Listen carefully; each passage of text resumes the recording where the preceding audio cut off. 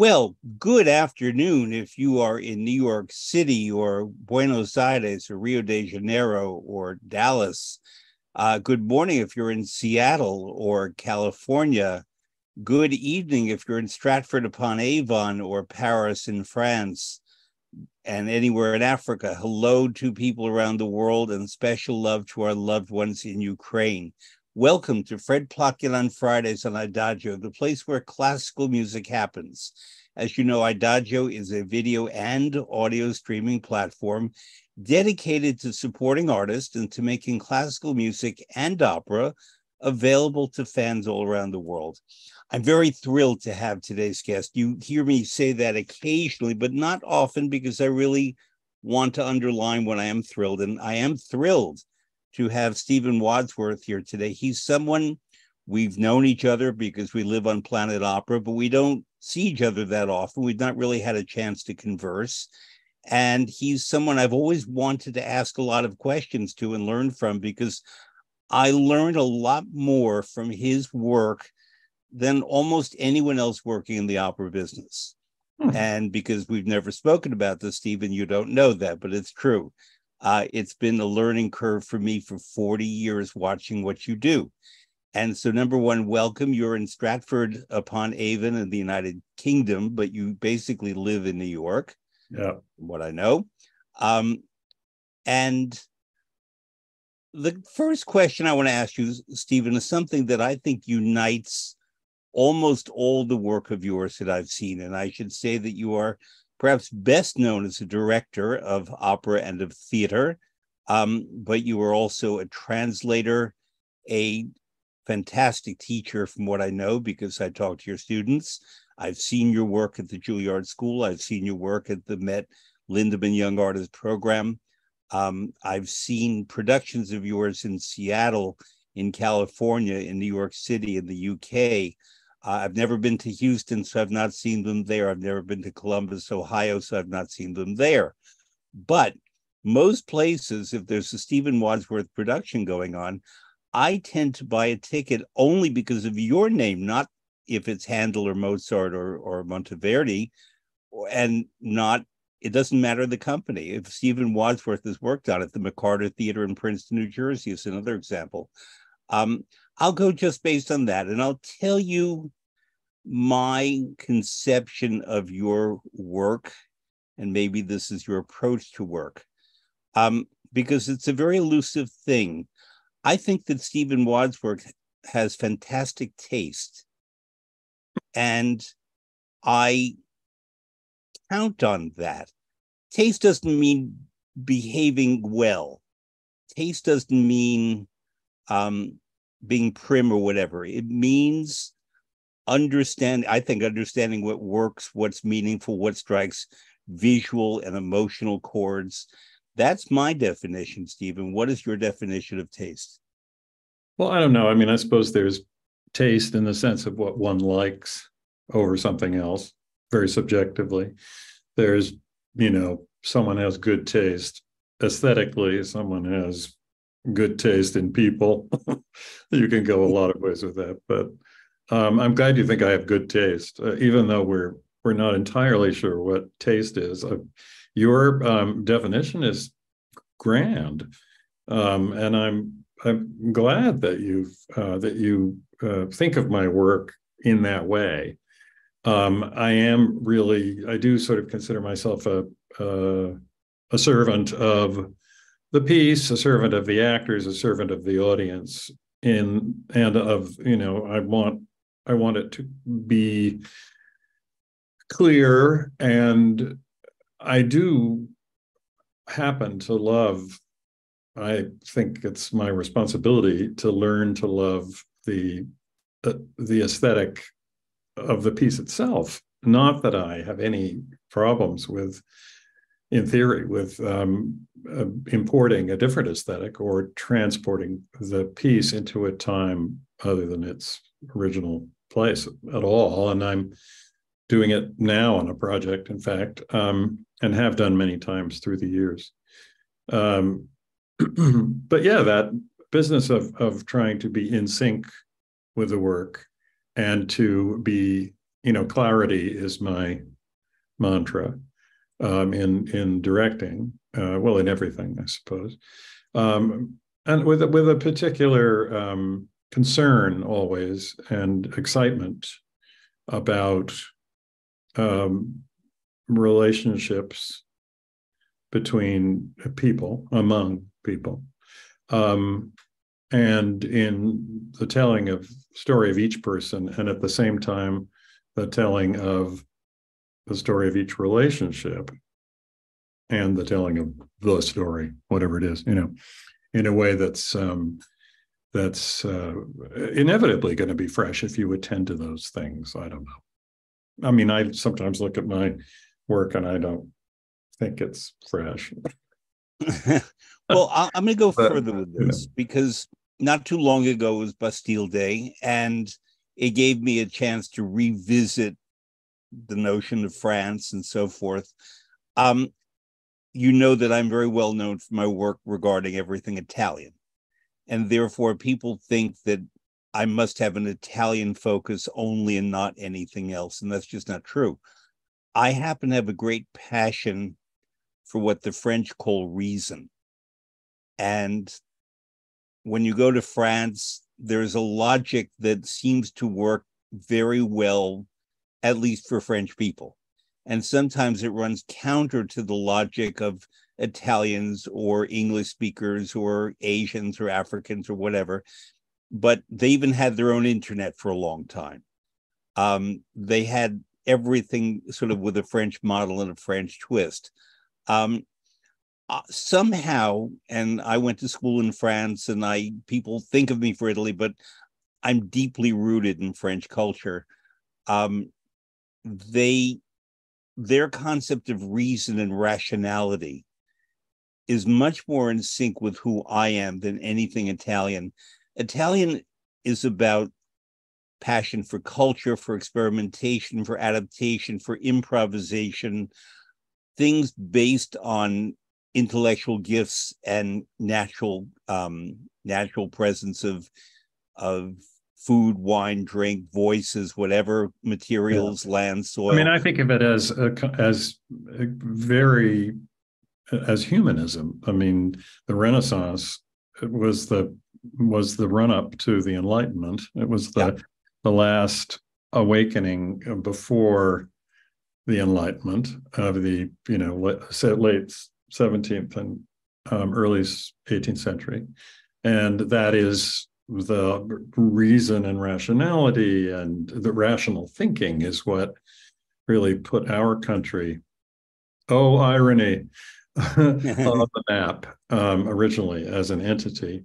I think that's one reason that I've always been particularly interested in the age of reason and in works of art that reflect it, or that more that address themselves to the essence of the age, the sense of impending change and the cost of change.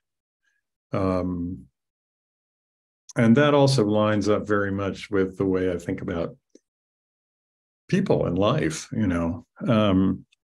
So yeah, Handel and the French playwright Marivaux, who were writing at the same time, Handel in London and Marivaux in Paris in the 1720s, 30s.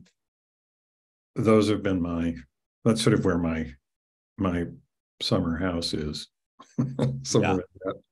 I mean, you mentioned something I was going to address, that you and I as Americans we're in very few who seem to recognize that much of the foundation of our approach to our Constitution, to our sense of liberty and so on, comes not from the British, but from the French. And certainly Italy influenced Thomas Jefferson, and there is that too, but it really is France. Yeah. And the first American consulate, even before we had embassies, because we're not yet a nation, was in Bordeaux. And so therefore, this relationship is very intense, very deep. And I always feel there's a love but misunderstanding between the Americans and the French. I mean, there are a lot of politicians at the moment who really are pretty unfamiliar with the history of revolutionary America. And when we had some years ago, everybody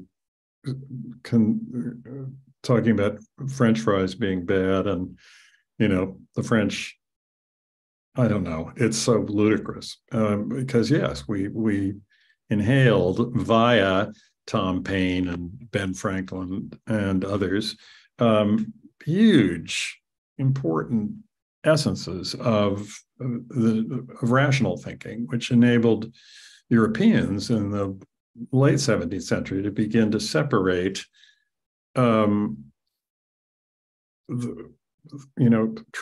truth in thinking and processes and science from the church, and really to say, well, if a bonsai tree is actually the same species as a giant redwood, they're awfully different looking. Yep. You'd never know they were both trees. Perhaps all humans are in fact inherently, we're the same species, we're the same genus, we're not a bunch of different ones. And therefore, shouldn't the rules in economy and so all these areas of life be equally affordable for all human beings? And mind you, I mean, another irony, we have this great burgeoning of rationalist thinking in the century that was also the all-time winner for the slave trade in terms of amount of trading that was going on. And that's, so equality, as they were able to define it then, was a visionary thing, and yet it was also a blind thing in some respects as well. And that's also baked into our country, unfortunately. It was white males with money and privilege, which is to say it was not even all white males. And just as an aside, Spain and France, in addition to Britain and the United States, were very involved in the slave trade. So was Portugal. And everyone was in Europe. I mean, everyone's implicated here. It's not. There's no out. America has a further problem, which is that Black labor built the infrastructure of this country, and to some degree, with the assistance or Asian colleagues who were similarly treated and put to work, and without, for the most part, without any compensation. To which I would add, Italians only in the period after the emancipation in 1863, because suddenly Italians took over the labors that Black people used to be forced to do, and especially in places like Louisiana. Not only, but especially in Louisiana. Anyway, I want to stick to Stephen Wadsworth for now. Yeah, well, that's fine. I mean, we might wander again, but whatever. That's okay. But I think, now that we've defined it briefly, I think that part of where I connect to your work, not just the things you choose to direct or stage or translate, but the ideas inherent within them, the way you present them to the audience, is this, let's call it the French connection, for lack of a better, more original term. Because clarity is something you emphasized, but I think also I'm intrigued by the fact that although we've been talking about revolution, most of your work is anchored in the period before, in the couple of centuries before that led up to that. And maybe it was the intellectual and social processes that happened in those years that led to revolution. Are you more interested perhaps in the evolution than the revolution? I'm interested in both. And, I did about what's going on 10 years ago now, I translated the 3 Figaro plays, Beaumarchais. which were, 1770s, 80s, and 90s in that order. And when they came out, Barber, Figaro, and then The Guilty Mother. So I wouldn't say that revolutionary France or the revolutionary moment or the fact of the revolution and what it represented to Europe after centuries of darker times wasn't as interesting to me as anything else. But I did land in the 1720s and 30s, I think, first through a kind of aesthetic attraction. When I was a kid, in the 60s, I remember being obsessed to hear the Handel operas and to hear the next one. And I couldn't possibly explain to you, and I was well into my career before I could even explain to myself what, or sort of parse intellectually what that was, what that meant. But Handel was the one. Handel just spoke my mind. He spoke my heart, and the music is so. And to this day, if I need to feel a little better, I just, on there 17,000 units of Handel opera that I can go to on my Rolodex and just hear either on my handy dandy Adagio or in my head if necessary, or I can hum them or sing them or whatever. So that drew me. And then I remember when I first heard the word Marivaux, and I thought I had a strange response to it. I said, that's for me. That's mine. Mm-hmm. And it was in the early, well, I guess it was probably in the mid 70s at some point that I heard it, but I didn't see a play by Marivaux until the 80s. I was in Berlin and I saw Luc Bondy's production of Triomphe der Liebe, The Triumph of Love, which was a brilliant, wonderful, amazing evening in the theater, but very dark. And I just had the feeling that it wasn't on the nose. And I really didn't know anything about Marivaux. Well, as it happens, Marivaux wrote all those great plays for a troupe of Italian players who all but one spoke French with heavy Italian accents. And they were basically a sort of glorified commedia troupe, which had graduated because of circumstances to performing scripted plays when they were finally allowed to return to Paris in the early 1720s. So, that stuff made sense to me. And then I realized, hey, this is exactly when Handel's over there. Now, there couldn't be more different in some respects, except that if you look at the libretto of any opera seria, particularly the way they were sort of honed and focused in the 18th century, you basically have a story of a ruler who starts the play with too much appetite for something, who is greedy or run by emotion rather than reason, and that through a series of events, usually in the arena of love, learns how to be a more responsible person, and therefore, it is implied and hoped, a more responsible ruler. And seeing as we were looking at all monarchs then, and the democracy was not a fact, that formula made a lot of sense to me just personally. It was a journey that I had to make. I had to come out of a world of emotion run amok and figure out a way to become a coherent individual. So they spoke to me. And I think that the Marivaux plays are all the same thing. And they often involve a prince or a nobleman. They show a very, what was at the time, I think, a really tantalizing but risque blending of lower class and upper class worlds, a real pressing together of like those great Watteau paintings and drawings of comedians in the garden with ladies. And I was going to go right there. Should we go to Watteau right now? Sure. Okay, so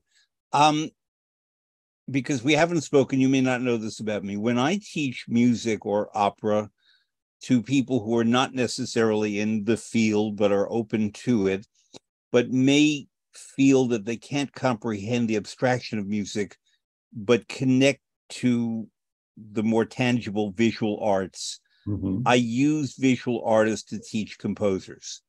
So that I use Beethoven for Michelangelo, I use Mozart for Raphael, I use Leonardo da Vinci, I use Bach, I use Delacroix for Berlioz, and so on and so forth. It's very generic, but I have found that sometimes if they like Michelangelo, they like Beethoven, and so forth. I like it. And so when I discovered that you did a lecture at Princeton a number of years ago about Watteau and Marivaux, would you talk about how you had that idea and what is inherent in these connections you find between Watteau and Marivaux? Well, those Watteau images of the nighttime garden with ladies of station mingling in sort of suggestive groupings with actors. Now, this is not a time when actors were considered to be respectable in any way, shape, or form. The Italian actors were particularly they got kicked out of France at the end of the 17th century because they were so subversive in their parody. They would perform in Italian, gesture in the language everyone could speak, and they would say all sorts of appalling things about all sorts of important people, and finally, crucially, about Madame de Maintenon, who was the second major mistress of Louis XIV, and a kind of a buttoned-up gal who managed to button up Louis fairly conclusively by the end of his life. And they did this particular troupe did a little play about Madame de Maintenon being this prude, foolish prude, and then they were asked to leave the country. When Louis died and the regent, the Duke of Orleans, took over for the first part of the reign of the next Louis, he was a fun-loving guy, and he immediately called up the Italians. It was like, get back up here. And that's when it only took a year or so for Marivaux to gravitate towards the Italians. And it's so interesting because Marivaux, if you speak with a French writer or intellectual, Marivaux is the most French thing in the whole world. In fact, it's untranslatable. It's impossible to convey the subtlety and sophistication and suggestiveness of his language was always the thing. And when I started to work on translating those plays, everybody was like, it can't be done. Well, French friends of mine were like, no, it's not possible. And I remember going to the Alliance Française and doing a talk with a bunch of other people, including the head of the Comédie Française at that time, a director. And we were asked to speak about a certain aspect of Marivaux's work. And I talked about his relationship with the Italians, and those guys were so upset because it was not a sort of acknowledged part of the French scholarship academe on Marivaux. It was, and they. I remember when I said, I quoted a famous letter from a woman who wrote after the premiere of the Doublin Constance, a play that I translated using the title Changes of Heart. um, where she describes the Harlequin taking the mask off in the performance and how touching it was to see the face of the real actor underneath after spending an evening with this fantastical creature who was a sort of Gallicized Arlecchino, but elegant and funny, but also foul-mouthed one. And I talked about that, and I remember Monsieur Michel said to me afterwards, he said, c'est discutable. That's debatable. And I was like, no, it's not debatable. It's right in every Marivaux book that you guys all went to school with, right? But in the part that isn't the play, the history of it. Anyway, it's a fascinating period, and it does hook the roots of it in me are both personal from my own family situation, but they're also about me as an American person, an American sensibility. And I've always been really interested in bringing and sort of perceiving European artists for Americans, as it were, curating them or presenting them in a way that Americans really could understand and could get a sense of the flavor and the subtlety, not only of language, but of theatrical style, all of it. All that stuff fascinates me. Style, that turns me on more than anything else in the world. I hear you, and I want to go there a little bit more, but I first want to ask a very broad question that's a very narrow question. Morals and mores that may be embedded in an ancient Greek play or a French comedy or French tragedy or Italian commedia dell'arte or British Restoration comedy, and so on and so forth, that may be products of a culture and a language. Are they translatable into other cultures? In our case, Americans, but it could be Japanese, it could be anything. Yeah, I mean, well, look at, we have certain elements of all these cultures which are acknowledged to be universal, at least as expressed by great artists, right? So we have No theater, and we've got Shakespeare, and we have Tennessee Williams, and we have Marivaux and Beaumarchais, and we have Racine and Corneille and Molière, and they all are, and we have Euripides. We have the 5th century BC in Athens with those three incredible playwrights, and probably more. Euripides, Aeschylus initially, Euripides, Sophocles, and they all, if you make it your business to really get into the nitty gritty of how they wrote, how they were using language, how they thought about language, how they presented language to the actor, and what that said about their feelings about life and politics and the formation of city-states in a sort of democratic-ish mold, right? The Renaissance was a rebirthing of that long ago time in ancient Greece, when there was some kind of blooming of and purity of thinking about a social ideal that we maybe particularly recognize as democracy lovers. Mm-hmm. But it is the beginning of the beginning of traceable culture that we're happy to claim as our inspiration. But I think they're all different, and every artist that's great is going to be translated and is going to work on some level. If you can make Marivaux work linguistically, it's extra special. If you can make an audience understand why Molière, what the rhymed couplet can do, especially for an audience that had been watching Racine's serious plays be performed in rhymed couplets, right? We hear rhymed couplets, and it's sort of automatically funny in American literature. Mm-hmm.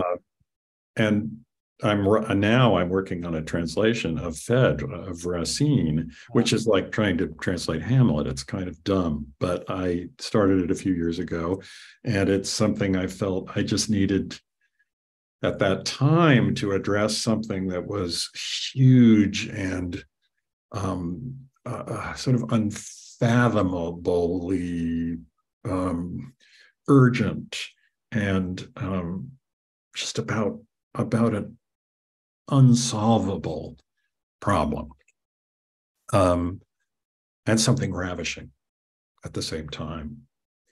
So I'm going to pause you there, Stephen, not because you're not saying things that are, to me, are catnip, but because you're anticipating questions that I really wanted to ask you.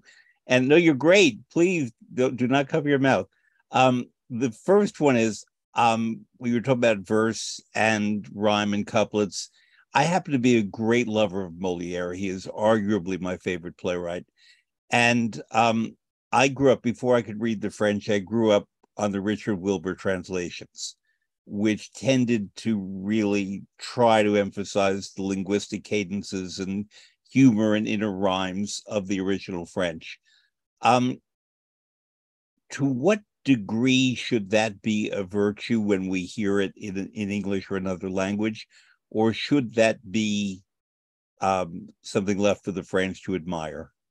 Oh, no, I mean, I think that we have to do whatever we can. If we are the wordsmith in question, I would just urge anybody who's working to really to try to work on the terms of the artist and the playwright. I mean, right now with Racine, I'm committed to, for one thing, staying with Alexandrines. And now the famous translations of Racine into English are Wilbur and Robert Lowell. And they're both first of all, in iambic pentameter. And second of all, there's a lot of slant rhyme. They don't stick strictly to it. Well, Lowell wrote a very powerful script, and I've taught parts of that script before, and I have a lot of esteem for it, but I also don't think I think it fundamentally doesn't resemble the Phèdre that Racine wrote, because it doesn't capture what the Alexandrine, which has that extra iamb, and it's iambic hexameter, it's 6 feet, rather than pentameter. And they both write in their forewords, oh, well, pentameter is the only way Americans or English people hear. Well, Shakespeare taught us how to hear pentameter, and we enjoy it, and it makes a lot of sense. But hexameter is only, right? I mean, yeah.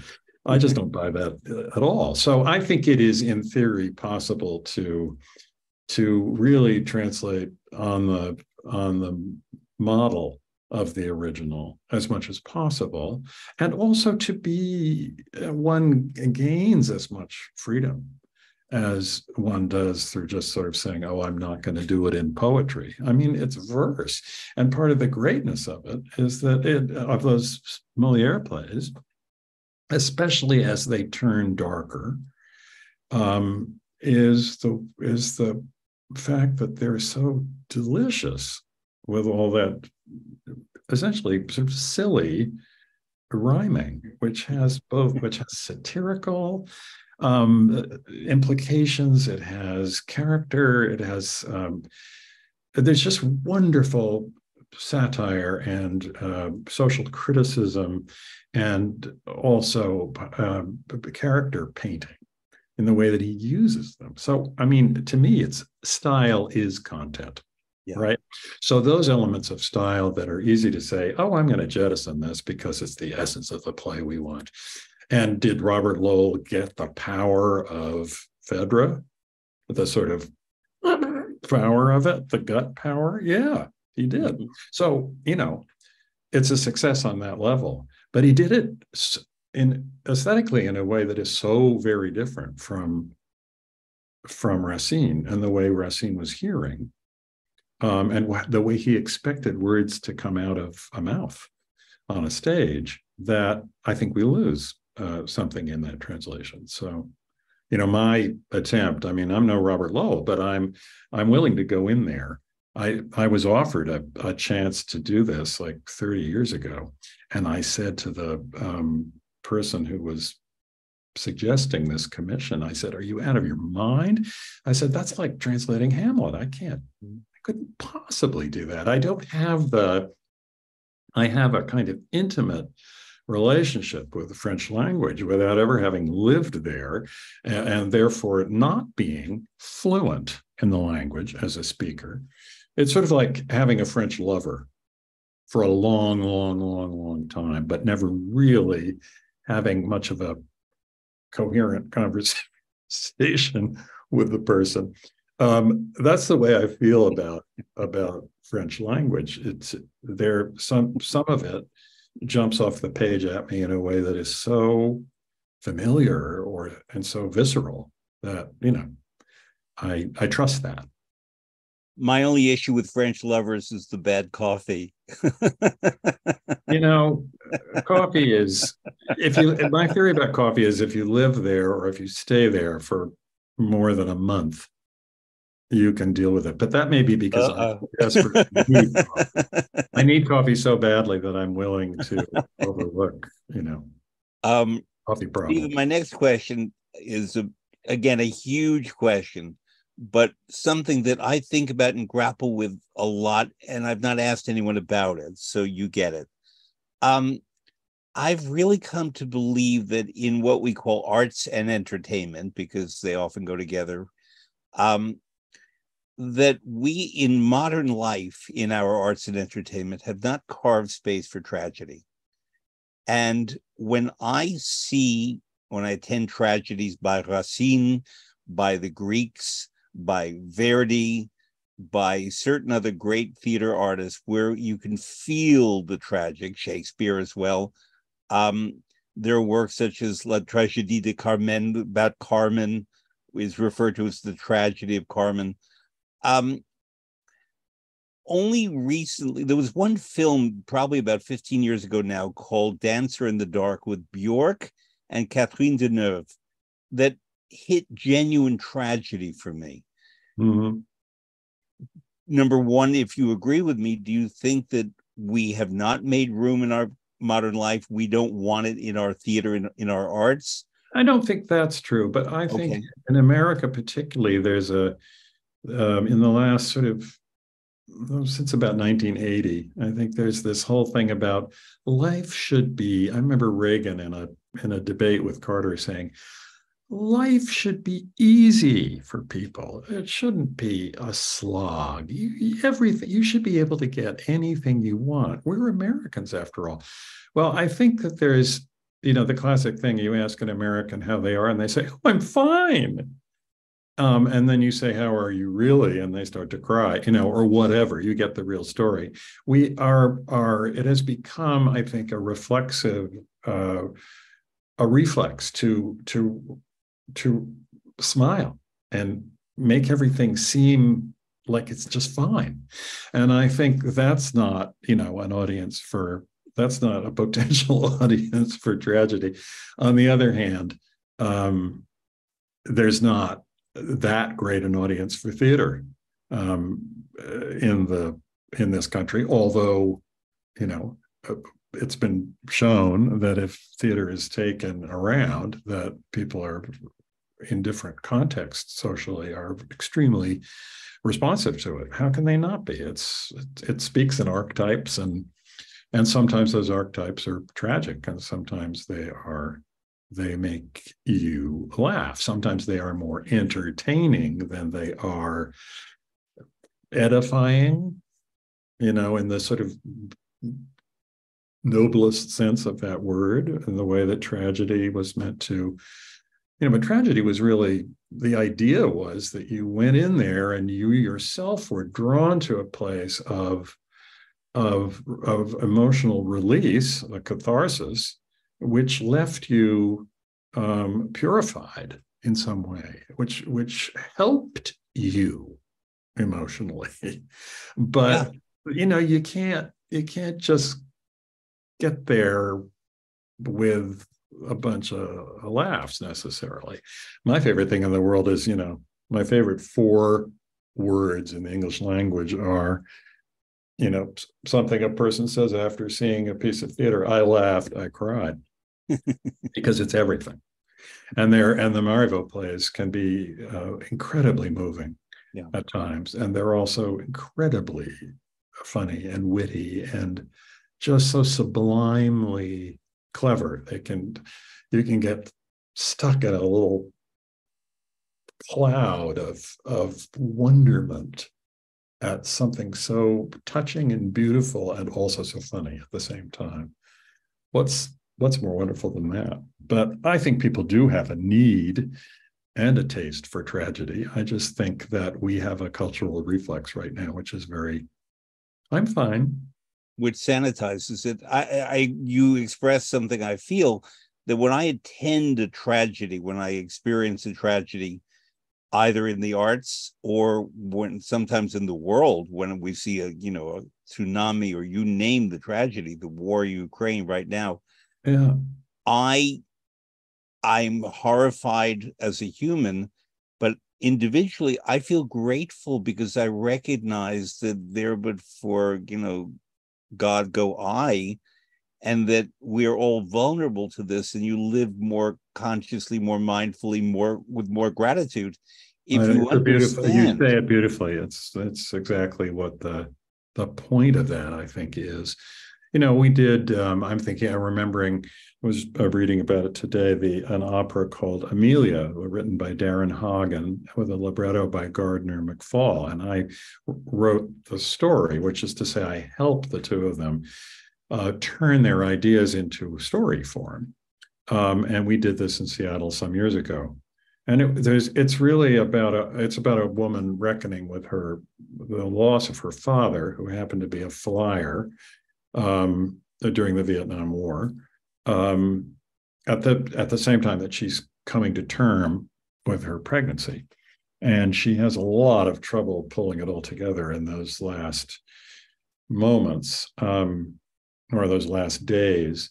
And one scene is a flashback to Vietnam, where the family, her mom and her, get a letter from a North Vietnamese couple saying, "We know about your father," and that they haven't ever heard anything. He was just missing in action and then presumed dead. And so in the opera, they go to the town and they meet these people, and they have an interpreter. And the couple tells them the story of what happened, and it's enacted around them as they tell it.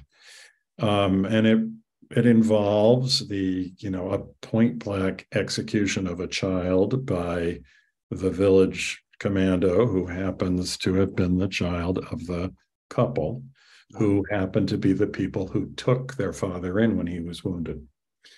So, and the father was taken away. So the end of the story isn't a particularly good one, but the women get this information, and it ends up being powerfully useful to them. Well, after this, we had so many vets of various wars at that 2010 performance, notably, of course, Vietnam.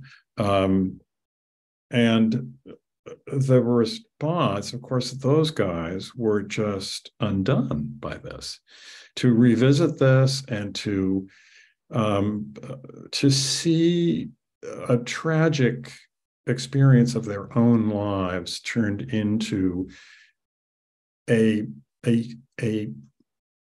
story that could edify people and elicit from people the same kind of terror and pity that they had experienced during the war.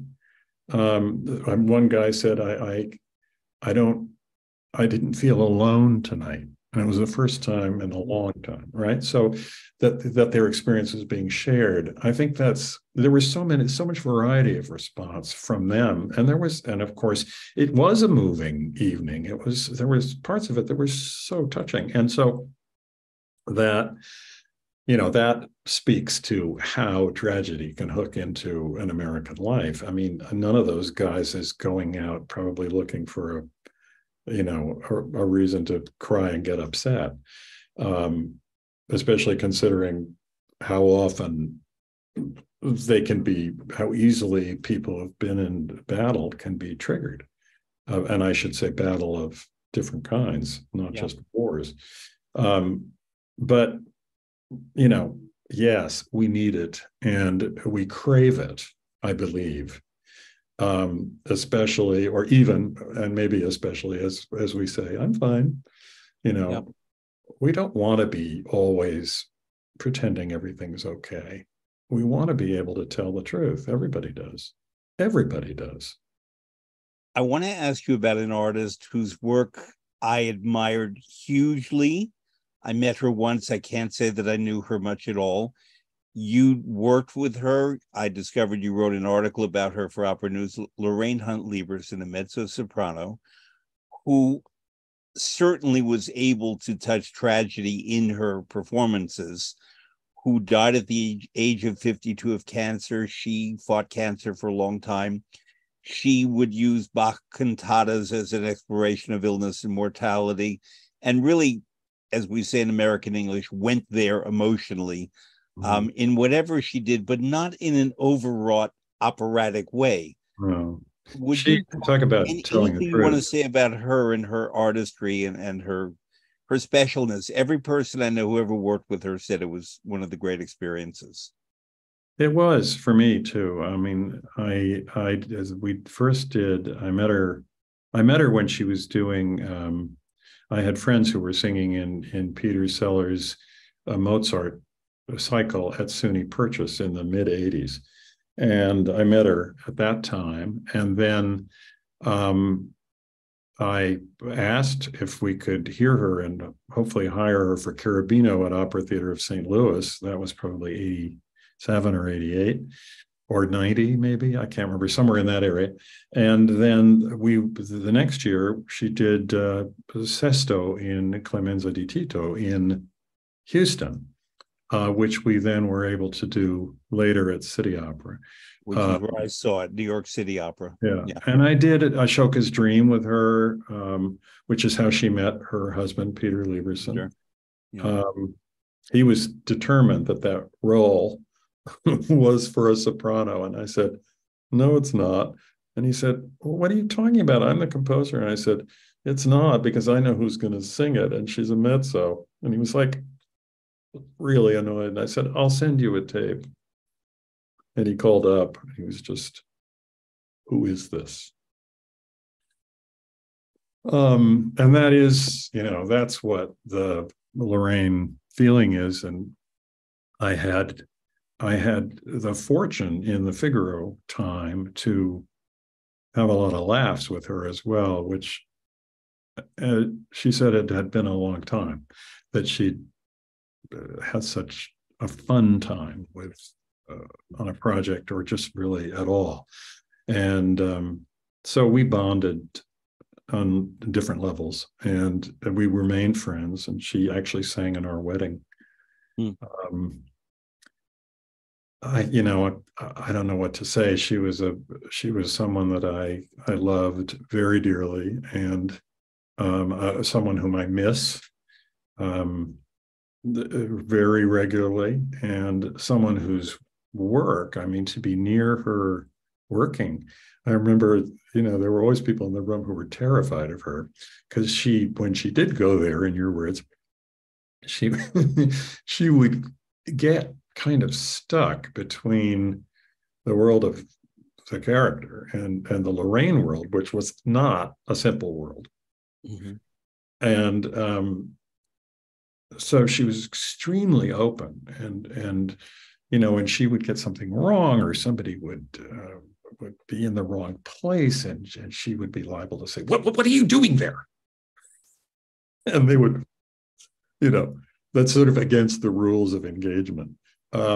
But she would get so intense, and everybody, of course, realized um, that she didn't do anything at any time that wasn't fully considered. And I think she's really our Collis, you know, not Yeah. just the similarity of them both dying in their early 50s, um, but the fact that she as a musician, as a vocalist, as an actor, she was completely skilled and articulate and impassioned to a degree that, you know, and unfailingly so. So it wasn't like you went to a performance and she did really well in an aria.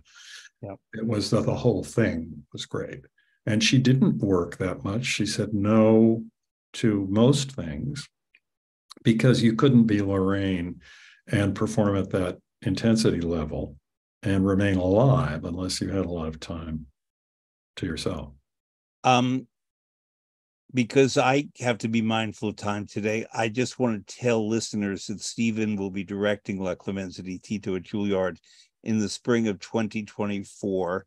Regular listeners know it's near the very top of my favorite of all operas, certainly my favorite Mozart opera. His production was one of my favorites, along with that of Jean-Pierre Ponel, and who I know you studied and have been influenced by.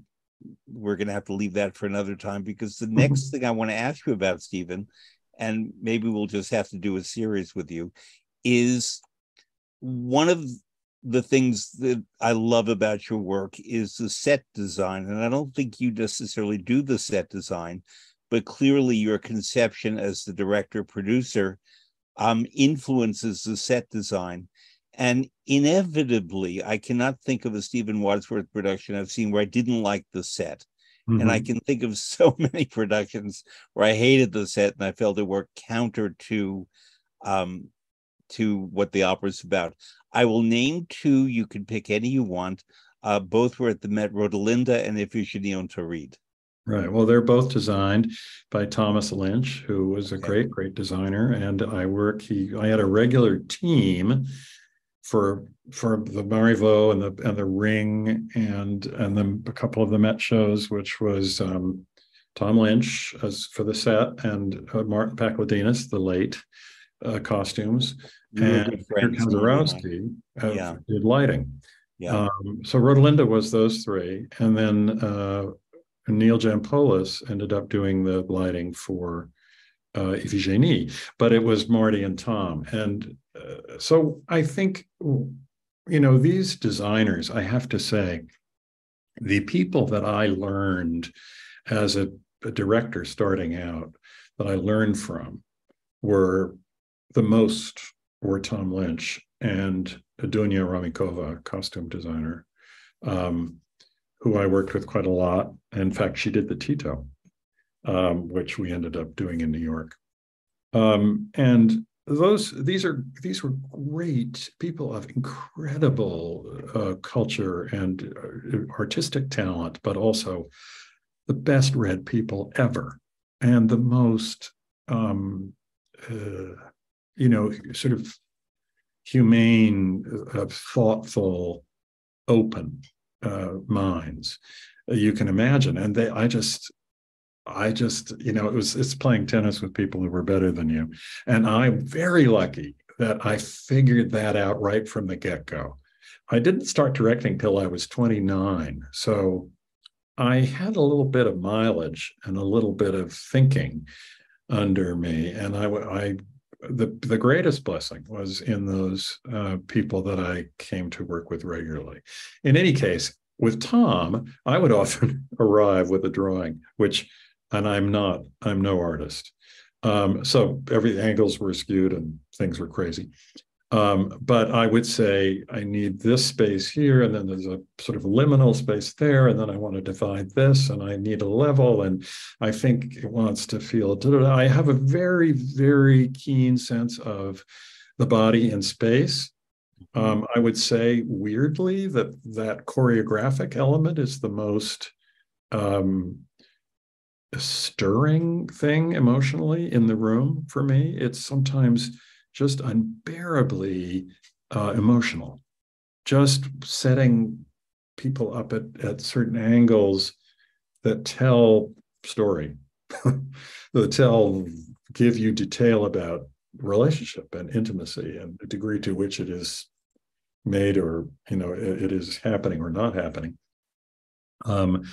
Those So space, how it works, what's in it, how things work aesthetically. And I spent my life, I was lucky enough to have parents who got me to looking at buildings and paintings and reading and just getting a really broad sense of what was out there. In terms of Western art, I have to say, I'm of almost entirely European stock. I have a little bit of Egyptian Copt in me, very little bit. And depending on what month it is or what year it is, 23andMe, having put all the data together and come up with a different thing, will announce that I have a little Ashkenazi, or I have little this, or a little Pacific Islander.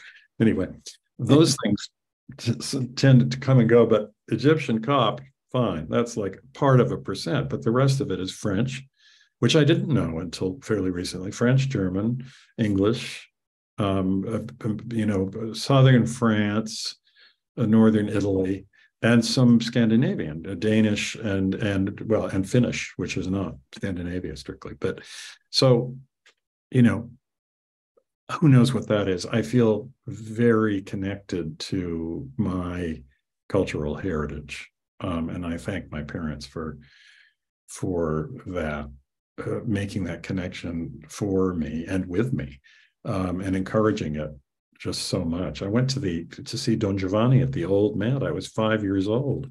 I loved it. I couldn't stop talking about it in the car. Berman version? The Berman production? Yeah, the Berman production. Yeah, okay. Just maybe the season, or maybe, I think the season, it was 58, 59. So it was the season after it was new. Yep. And it had those people, Cesare Siepi, Eleanor Stieber,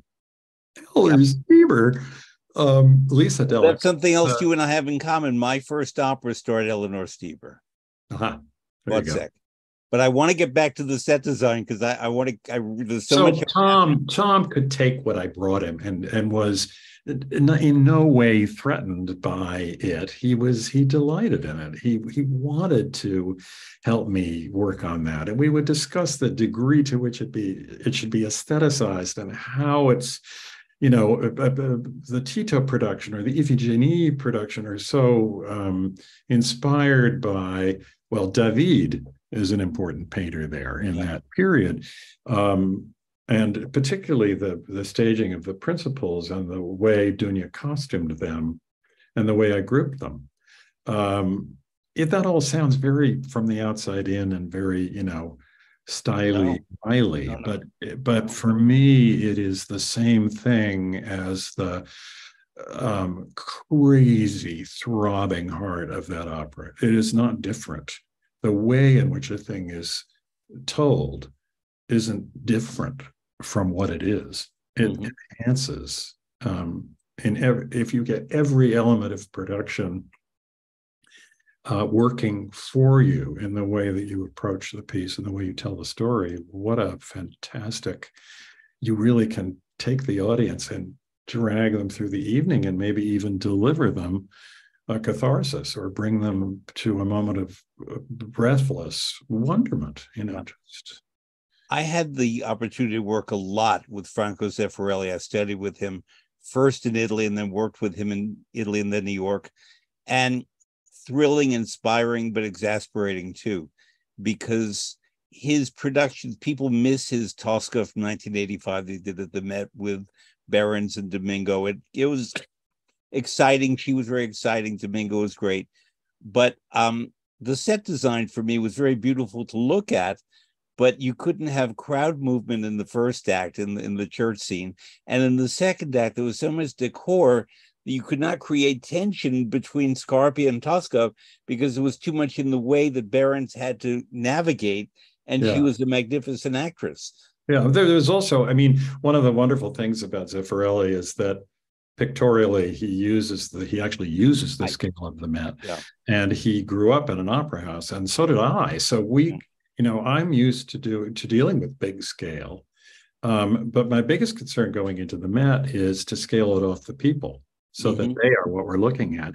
And Zeffirelli, uh, I have to say, the 1964 Falstaff Worked. was the first thing at the Met, to my knowledge, that could be called a truly integrated production.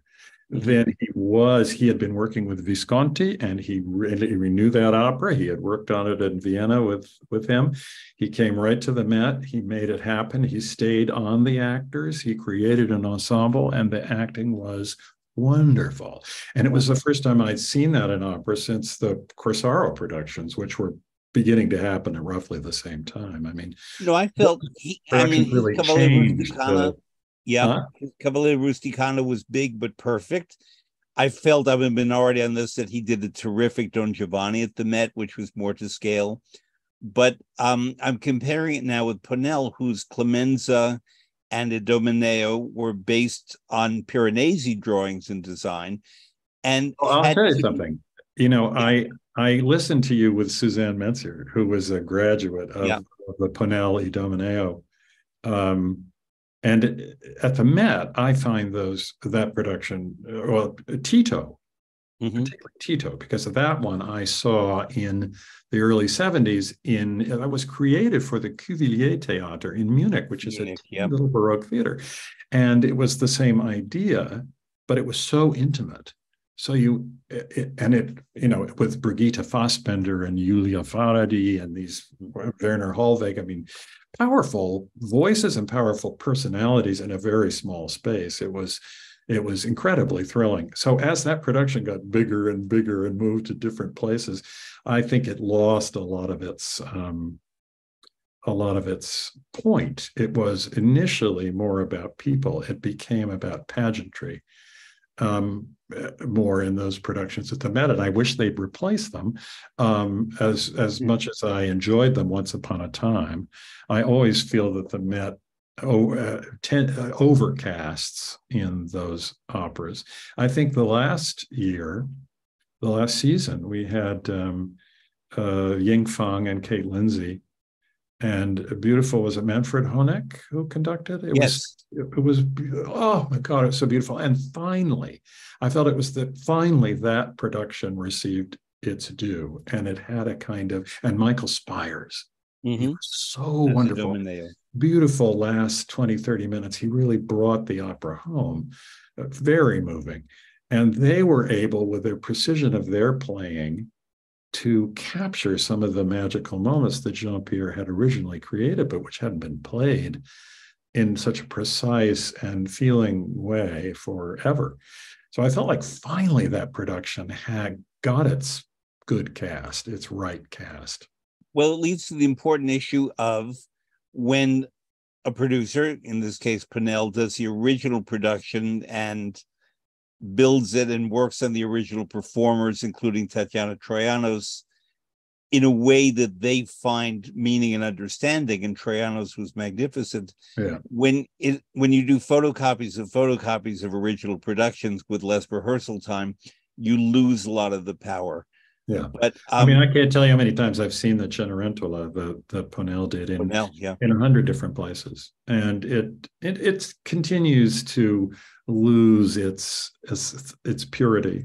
The first performance at the Met of the L'Italiana that he did, L'Italiana in Algeri, was something so exquisite, so beautifully put together. It was like a jewel. But it got messier and broader.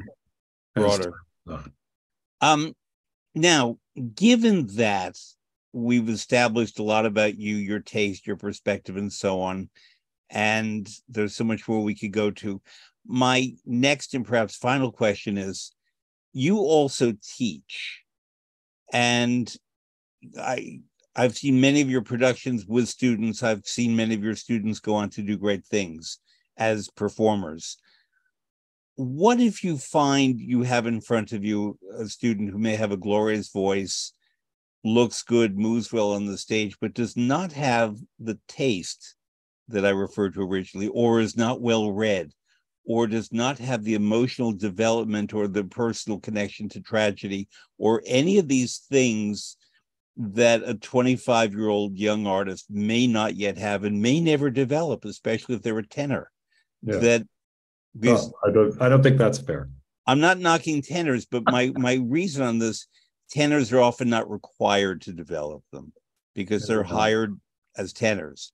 Whereas I definitely, I mean, I'm a nice man, but I'm also quite firm, and I require people to encounter themselves. And the training that we do at Juilliard in this so-called AD program, so artist diploma, is an intensive 2-year acting course, and it's very demanding in terms of you're in class every day, and it's not principally about singing, although the program is also all that and more because it's at Juilliard, and of course it's about singing.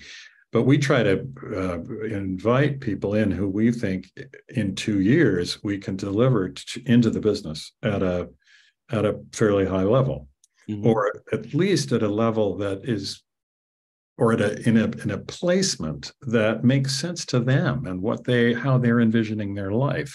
So, most of the kids we send to Europe because that's where they can work all the time. Yeah. And I want them to be working all the time. I don't want them to sit around in a New York apartment they can't afford and do the odd job when they might be in a theater able to go in and sing the Third Lady one night and then air to another night and trade off small and large parts and have that wonderful experience and sort of steep themselves in the cultures and the languages of the pieces that they work on. But we also have some kids who want to stay in America. They have elderly parents, or they just feel more comfortable here, or they can guest a little bit in Europe, and things work out differently depending on what they want for their lives. And I would say that the point of our program is, it's definitely about acting and training. And I taught at the Met also for, 30 some odd years. So when I mentioned Ying and Kate, I do enjoy going to see them. I worked with both of them very closely when they were at Juilliard and Lindemann. Kate didn't go to Juilliard, but Ying went to both. And Paul Appleby, these are people that I worked, and I learned so much from all of them too, about teaching, but also about possibilities for character. Teaching helps me be always less and less reductive about character and what the possibilities are. There's no certain way that a character has to be. But when I now go around and I see these people working, it's a fantastic feeling for me. Just a kind of a much needed relief at the end of a long career. I mean, I never thought it would be this long. I never thought I'd be this old. None of it. But here we are. As they say in a French opera, il faut partir, hélas. I have a time constraint today more than you do, and I apologize. I hope that we can sit down in front of a live audience in New York. I teach at NYU, and you are my welcome guest anytime. Well, I love it. It's great to talk to you, and I so appreciate your just asking the important questions. It's huge. Well, I meant it when I said that your work has inspired me for a very long time, and you and I have never conversed until today. So I feel that there's so much more I want to ask you. To listeners, I commend the work of Stephen Wadsworth, wherever you find him, juilliard.edu for upcoming productions there. Look for productions all around the world of his work. Look for his translations. Look for his libretti, which we didn't even get to. Really? He's a librettist as well. And Stephen, thank you so much. We didn't even talk about directing masterclass. We didn't talk about Collis. Did we? Oh, we did talk about Collis. We didn't talk about Tyne Daly. Yeah, Doing Greek tragedy. We talk about Leonard Bernstein. How did we get through an interview and not talk about Leonard Bernstein? Well, because I had Jamie Bernstein on recently, but yes, we can talk about Leonard Bernstein, who trained me. So I think that would be a wonderful place to continue. Stephen, thank you so much. It's been, I'm going to call this an amuse-bouche, and then we'll go for the pasta in the Italian class at NYU. Right. Okay. Anyway, thank you so much. Thank you. It was great. Fun.